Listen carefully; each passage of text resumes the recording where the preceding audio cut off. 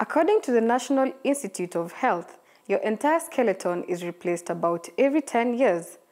During your childhood and teenage years, bone formation occurs more quickly than bone resorption, resulting in growth.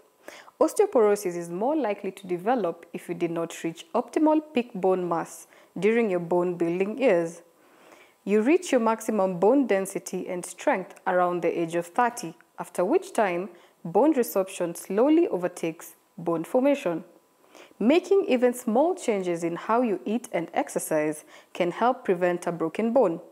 You can slow osteoporosis with new and healthy habits. My name is Joanna Mambia, and here's what we have for you on today's episode of Health and Flavour. Being careful, because it's the weakening of the bones. You need to be careful whenever you do. This is my meal. It is raw, and I'm going to take it. Today I'm going to cook using olive oil. Ha, ha, ha. There you go. Just like your muscles, your bones get stronger if you give them training. We went out to the streets of Nairobi to find out if people know what osteoporosis is and if they know how to prevent it. Honestly, I don't know what that is. I think it's the weakening of the bones being porous, yeah. Yes. So what do you think is the remedy to osteoporosis? I think being careful, because it's the weakening of the bones. You need to be careful whenever you do. No running carelessly, no walking carelessly. Then I think drinking of milk, which is efficient in iron. Yes. Hi, what's your name? Duncan Chiang. Do you know what osteoporosis is? No, I don't. Hi, what's your name? Doris. Do you know what osteoporosis is? No, I have no idea. What one needs to do is just to have high intake or increase their intake of calcium, maybe through taking of milk, and at the same time you can ingest calcium through the capsules. You can buy these capsules, the kind of things that people just swallow to boost their immunity. There are various kinds of things you can buy out there. On this episode of Health and Flavour, we will learn natural remedies used to prevent osteoporosis, including diet and exercises that will help you cope with the condition if you already have it. Our nutritionist, Hesperance Deodate, will advise on practical adjustments you can make to your diet so as to prevent osteoporosis. Stay tuned. The history of medical conditions like autoimmune disorders, kidney disease or liver disease, then those ones also, again, they cause osteoporosis. Now, long-term use of certain medication, again, causes osteoporosis. Then when we are above, we are in our 20s, 30s, 40s, we spend most of our time under the shade. We indoors, not outside. We even forget the role of the sunshine. So we start lacking vitamin D. Now, when that happens again, we endanger ourselves because we are losing more bones. We do not absorb more calcium because of lack of vitamin D. And then another cause is high amount of emotional stress. When you are in a family setup and then you have this work stress, environmental stress, driving itself is a headache. Now, stress, depression, it removes a lot of minerals because it will remove these alkaline minerals to cool you down. When that happens, you see, you become weak, the bone mass reduces more than it is being replaced.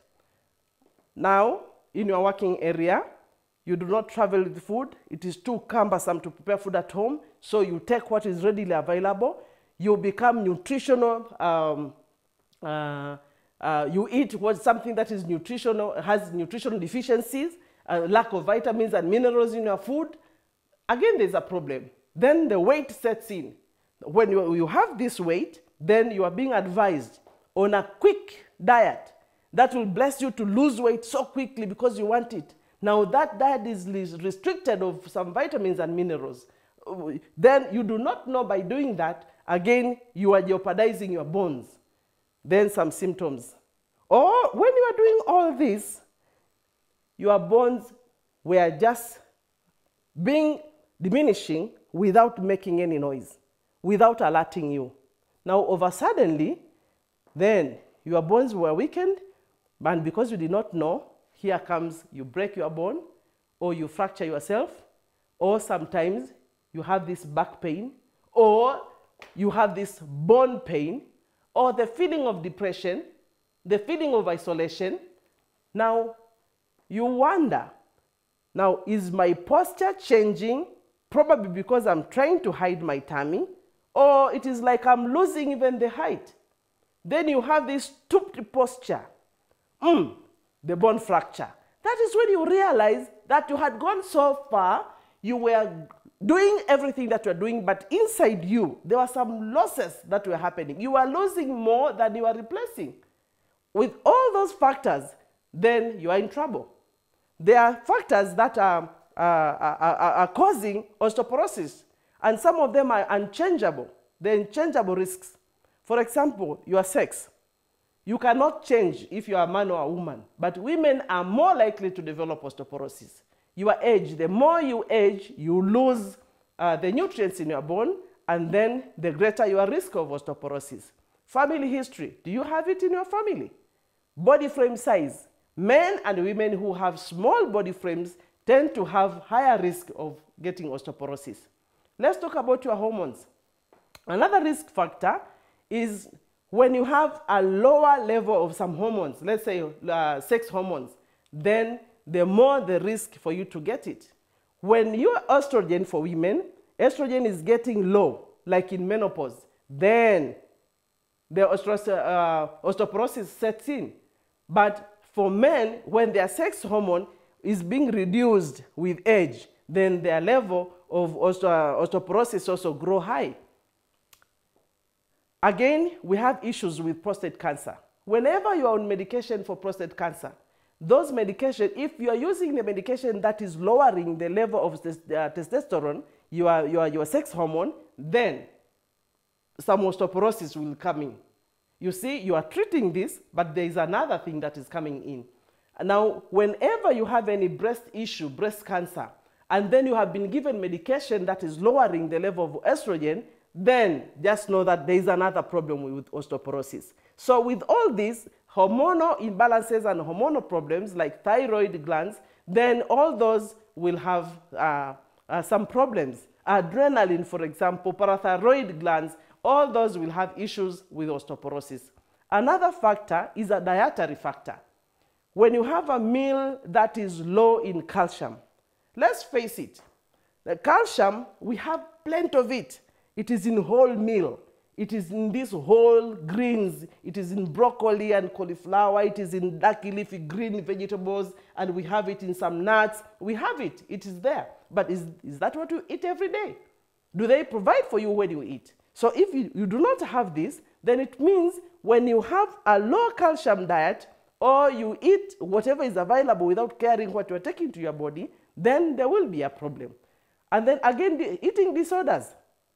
Sometimes we do some diet that do not encourage us.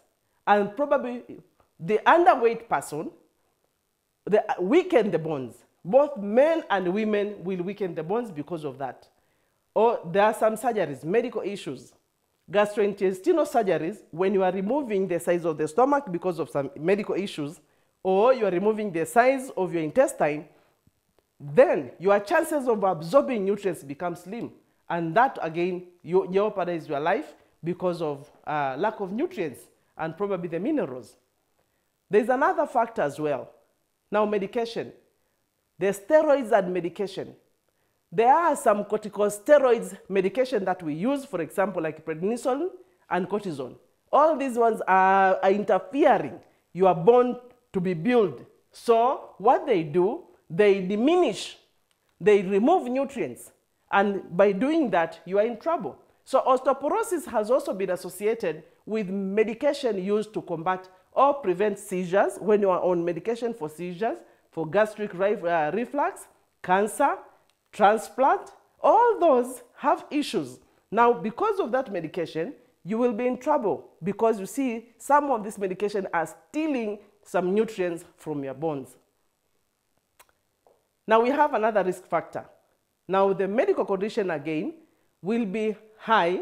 The risk factor will be high if you are in this condition: celiac disease, kidney or liver disease, cancer, prostate or breast cancer, or hematological blood disorders, Parkinson's disease.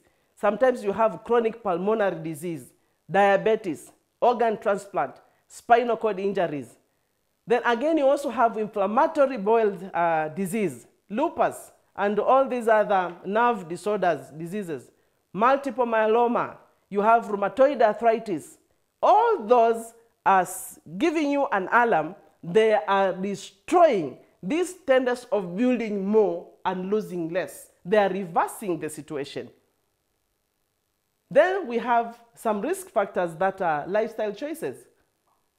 Sedentary lifestyle, sedentary lifestyle, sedentary lifestyle. You're spending our time sitting. Let us do this. Even when you're working on your computer, why don't you stand up? Just stand up. Stand up, and you see, after half an hour, walk around. You see, when you're standing up, it is easy for you to move your legs. It is easy for you to reach for a cup. It is easy for you to go somewhere in that room when you are standing up. So this posture is much better than sitting. And then exercise is a must. Use stairs, walk in the park. Just go, take a walk. Make sure that you park your car very far. Or sometimes you can alight very far to make sure that you walk from the distance you have alighted even to your office or to your home. Make sure that you walk. Walk, walk, walk, walk. Whenever you do exercise, that one is blessing the minerals to stick more to your bones. And you see, you are reducing this tendency of losing more. Are you drinking alcohol? Are you a regular drinker? You consume it more. I may not have anything against it, but just by doing that, you are inviting something that is called osteoporosis, tobacco smoking. This one does not just come by itself. There are complications of osteoporosis: fractures, disability, weak bones, back pain, loss of height, this posture. But there's a way you can prevent it with good nutrition. You are made out of it, you will live with it, you will maintain yourself with it, and if you want to stay longer, it is just good nutrition. Now, protein is one of them. How do you get it? Get different varieties of legumes. Then you can also get it from fruits. Then with all these raw nuts, that is why we have raw nuts. Add some more. I did not put chia seeds here. Go take some chia seeds, some sesame, some coconut. Make sure that you have enough nuts. Make sure that you have fresh vegetables, okay? But also, do not encourage being underweight. Just be what you're supposed to be. Make sure that at least for prevention purposes, you will find good sources of calcium. And this is in dark leafy green vegetables. Some you will find there. In some soya products, you'll also find it there. Calcium is there. Now, another way of preventing it, get some sun. Sunshine is very important. Whenever there is need for you to supplement, make sure that it is just little. Whatever is being prescribed for you, that is what you should use, because vitamin D is aiding the calcium to be absorbed in the body. Now, regular exercise. I do not know. I do not know how old you are. I do not know about your age. All I know is that you strengthen your bones through exercise, and you want to strengthen to maintain them. And if you want to keep them nicely, you want the bones to remain strong, then keep on exercising. Exercise. Make sure that you do not eat. Punish yourself. Give yourself some targets. Make sure that you exercise regularly. It is extremely very important. There are some exercises that when we do, we stretch our muscles. Let us do them. For example, like when you walk and you take your hand this high and then you walk again, you take your leg that high, or sometimes you jog. You see, those are good postures that will invigorate the whole body, all right? The natural remedy for osteoporosis, sometimes let us jump the rope, yeah? Jump some rope, or Go upstairs and going back several times. Make sure that you do not use stairs. Just do whatever you will do. But there are natural remedies. Even when you have been told that you have osteoporosis, you have to start somewhere. Don't sit and say that I'm done. You are not done yet. Because remember, probably you have known this because of fracture. Let it heal and then start exercising. Sunshine is very important. Do not forget that. You will also need to supplement. But what should we supplement on? Go for chelated products, chelated minerals. Chelated minerals, these minerals are ready to be taken to your body and be useful. Don't just go for supplements. These other supplements are in a way that they cannot be used in the body. You are using a lot of money to buy them, thinking that, yes, I'm supplementing on this calcium or I'm supplementing on this vitamin D, but they are not ionized. And so when you take them, your body can hardly absorb them. You do not even have the enzyme that is responsible to absorb it. So that is why they have to be chelated. So it is important for you to know. But stick to the alkaline diet. Alkaline diet is whole. Alkaline diet is, it is fresh as it is. Learn to take your vegetables raw. Learn to take your fruits. Learn to take a bowl of it. Enjoy your salad. Put whatever salads you want to put to add there. Probably it is olive oil or probably some lemon. You can also add with some avocado. It's okay. But be a friend of nature. Be a friend of nature. Fruits and vegetables. There's something else. All these fruits and vegetables, raw, they have the minerals that the bone wants. Your bones want magnesium, calcium, potassium, vitamin K, vitamin C. They also have some nutrients that your bone wants. The nuts have them. Now, omega-3, befriend the fish oil. Make sure that you have a balance of omega-3 and omega-6. Take raw nuts. Take green leafy vegetables. I'm going to make you something in this hour. But because all these are anti-inflammatory agents and they also have the antioxidants, you know what they do? They calm you during stress. They calm you. You can make some yogurt out of almond. You can also make some yogurt out of cashew nuts. Play with food. Have time. Play with food. Use some oils, some sesame oils, whatever your oils. But spoil yourself with some massage, therapeutic massage. Calm down and remove all the stress. Feel it, man, feel it. You see tantalizing hands working on you, feel it. As it is working on your ears, it is working on your neck, feel it. And as you are removing the stress, let me tell you, when the stress level is going down, even the adrenaline is going down, and the acid is going down, and you are preserving your bones. This life is so funny. You just have to do something. And then after that massage, this is what you can do. Take a good meal. I'm going to make some for you. And this is raw broccoli. This is raw broccoli. I have some mint here. Have some mint. And with these very good friends of mine, celery, they are packed in a lot of nutrients. These ones again. Okay. What I will do, I'm going to make some nice meal for you, whole. I have spinach, dark leafy vegetables. Okay. As I'm doing this, and this one is going to be nice. After your exercise, after you have taken so much care of yourself, and you have some raisins, dried raisins, you are putting them in there, okay? And then you have garlic. You take 1 or 2. It is there with the antioxidants that are needed. And then I will also add avocado. I'm going to put all of it here. Okay. I love nuts. I just love them. 1 or 2.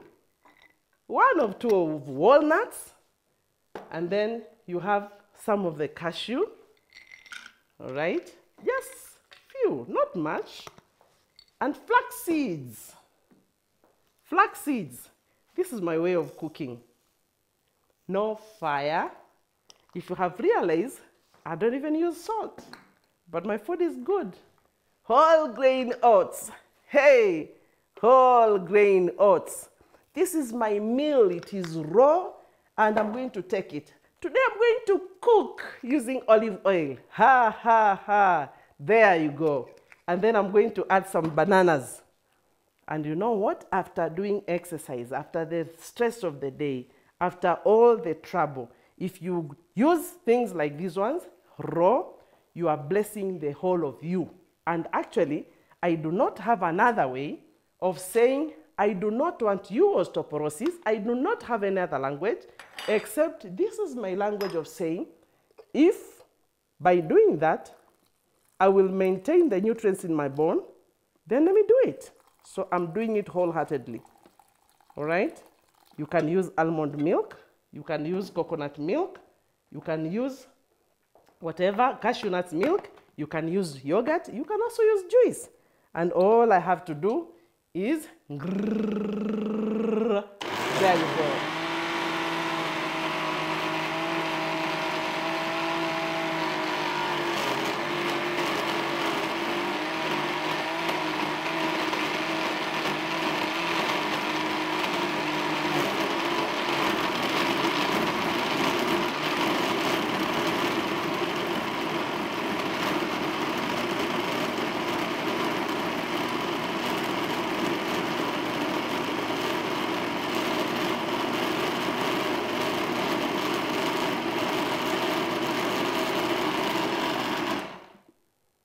To ask you only one question. Look at it. Do you think you want to compare this with a plate of rice or whatever, burger or chips? Do you think you can compare what I'm eating with what you're holding? Are they the same?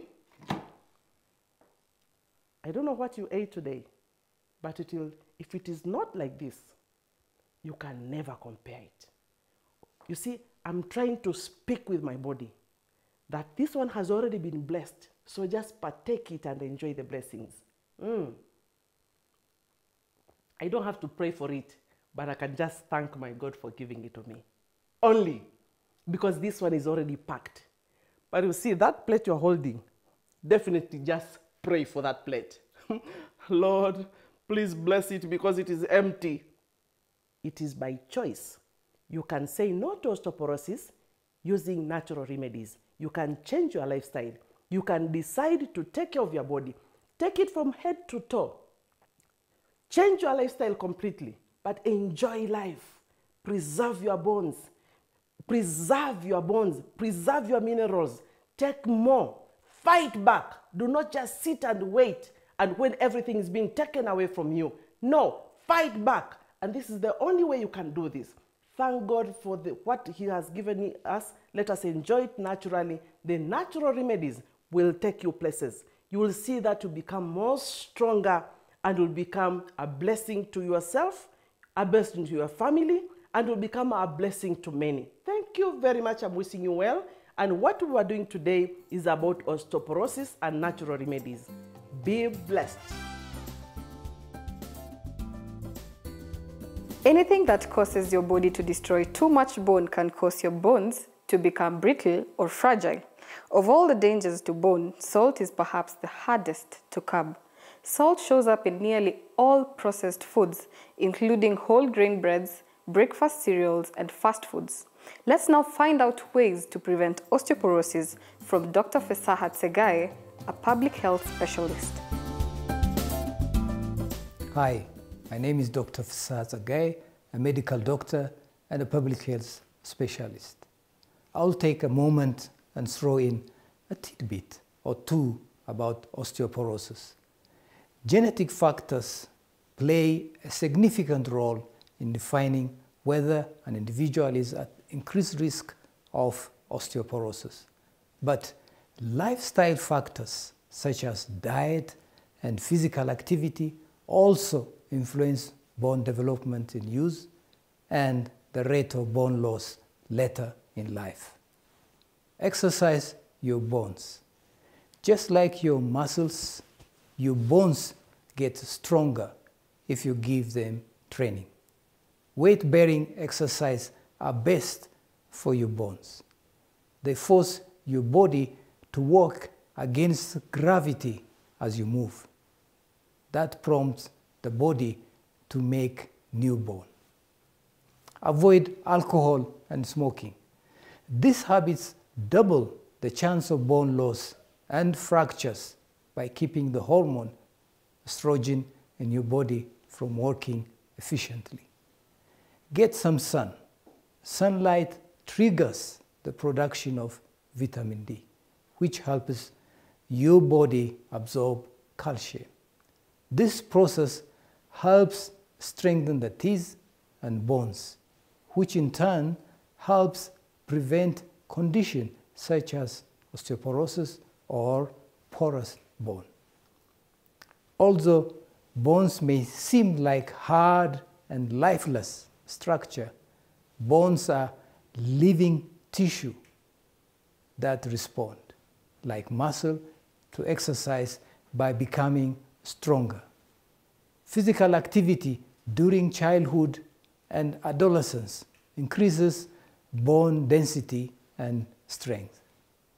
Your genes are responsible for determining your height and the strength of your skeleton, but lifestyle factors such as diet and exercise influence how healthy your bones are. We have learned a lot about osteoporosis.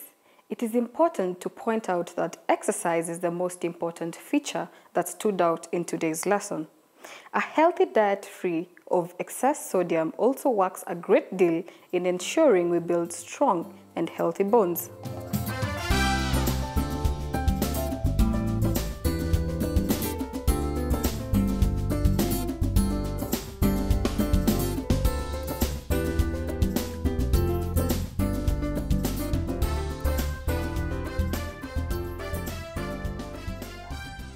Processed foods supply 75% of the sodium we eat.